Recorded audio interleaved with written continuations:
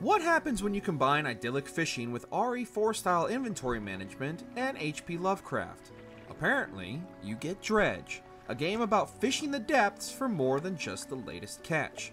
With interesting characters and a color palette that manages to be both vibrant and muted at the same time, it won't be long before you're seeing things that shouldn't be there as you comb the depths of not only the waves, but your psyche as well.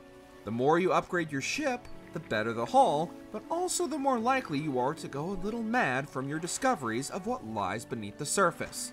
Perfect for those moments of just one more run, Dredge is easily an underdog Game of the Year contender. In a sea of releases featuring everything from zombies to necromorphs, why not enjoy a little mind-bending terror from our own oceans?